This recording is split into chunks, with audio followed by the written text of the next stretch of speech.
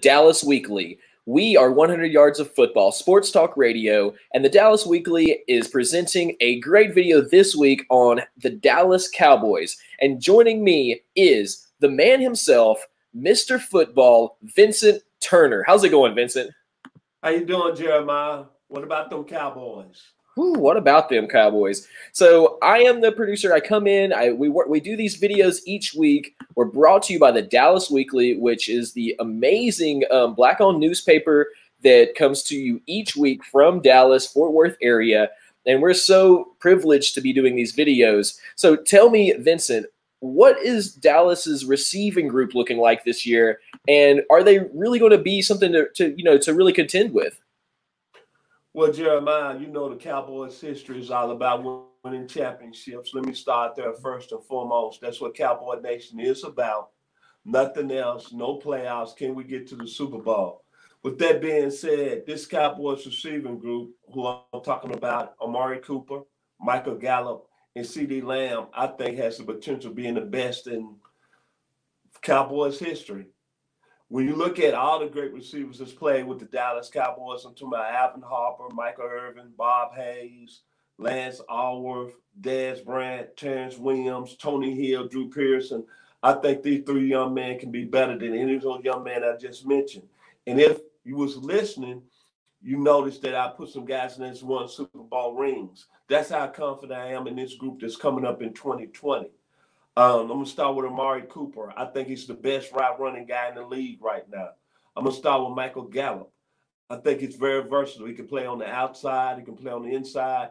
And CeeDee Lamb is probably the best slot guy right now in the National Football League without playing a down. And when you look at this group, there's so much potential with this group because you got a quarterback in Dak Prescott that's coming back off a 4,000-yard season from last year. But when you look at the great groups, there's no weakness with this group right here. And I think CeeDee Lamb is the main guy that can make this group great when you talk about the great receiving groups in the National Football League.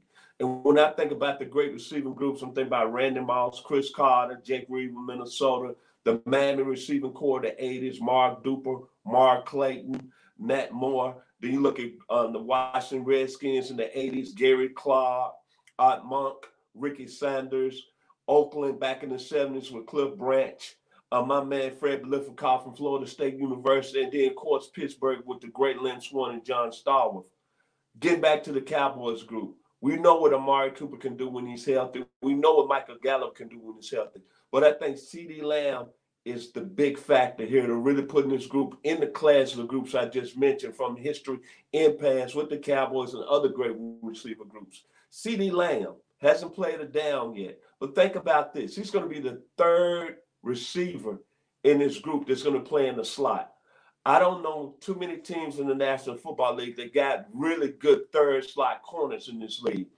That being said, I'm going to bring up two key points why I think this group is going to be great and probably the best in the league this season.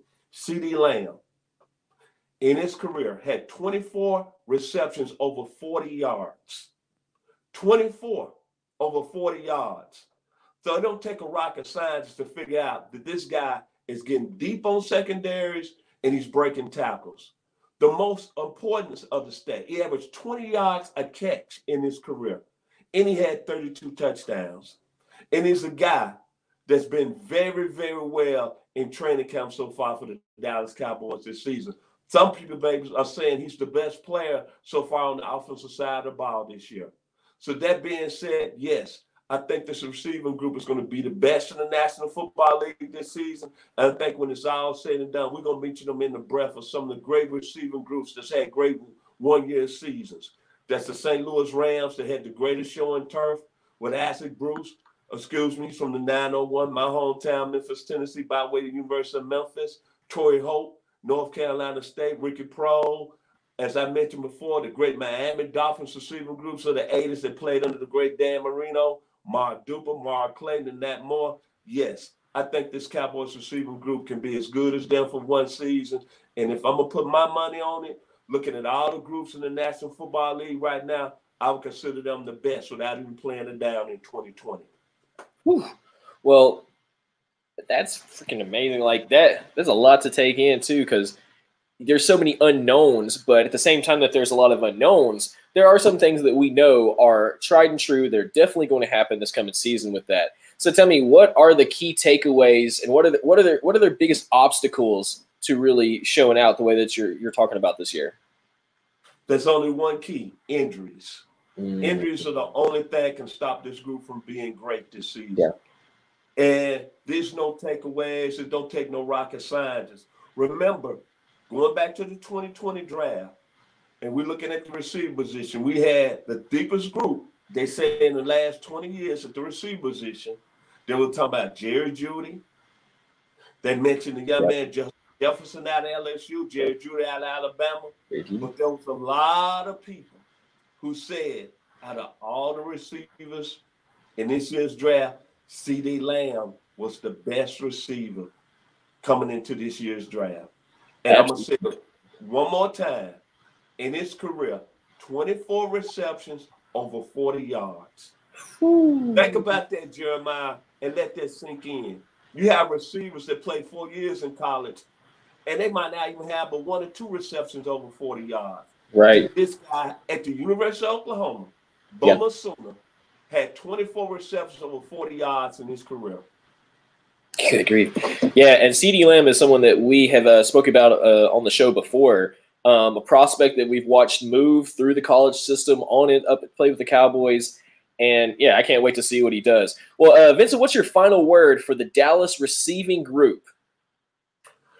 My final words: I've been following the Cowboys organization since 1966. And as I mentioned before, they've had some great receiving groups that came through Dallas history: Bob Hayes, Lance Alworth, Drew Pearson, Tony Hill, Michael Irvin, Alvin Harper. But this group right here, and then let me throw in Dez Bryant and Terrence Williams. But this group here has a chance to be very special. Think about this while I wrap this up. Amari Cooper and Michael Gallup went over 1,000 yards last year. Dak Prescott threw over for 4,000 yards. And you bring a guy in here, CeeDee Lamb, 20 yards that he averaged per reception in college, 24 receptions over 40 yards, 32 touchdowns, and he's going to be the third guy in the slot. Man, and then added on top of that, Ezekiel Elliott, who I still think is the best running back in the pro football. This Cowboys offense might be the best they've had ever in club history. And we all know it's been some great football players in the Dallas Cowboys history. This offense coming into 2020, hands down, offensive line, running back position, quarterback position, and you got a coach in Mike McCartney who's won a Super Bowl, who's had some very prolific offenses. That's coach Brent Favre and Aaron Rodgers, Devontae Adams, Greg Jennings, and Jody Nelson. Yeah. I think I'd be very happy if I'm a Cowboys fan this year. It's going to be something special in Dallas. There's going to be something special in Dallas, that is for sure. Well, for everybody watching here at the Dallas Weekly, I am the producer, Jeremiah Long, digital producer here for our sports programming, and you've been watching our breakdown of the Dallas Cowboys receiving group with the man himself, the football encyclopedia, a man who knows more about football statistics than I know about broadcasting, which is a lot to say. And, and himself, though, Vincent Turner. And thank you guys so much for watching. We love bringing you these weekly football videos here with the Dallas Weekly in accordance with 100 Yards of Football Sports Talk Radio. Be sure to subscribe to the Dallas Weekly. Go to our YouTube, to our Facebook, and even check us out on Twitch and into our Facebook groups. And if there's anything that you'd like to know about Dallas football, whether it's Dallas Cowboys, high school football, and any of the other teams that are all over Texas, let us know in the comments. And so for the whole team here at the Dallas Weekly and 100 Yards of Football, I'm Jeremiah, brought to you with Vincent Turner, and we'll see you a little later this week. See you guys. How about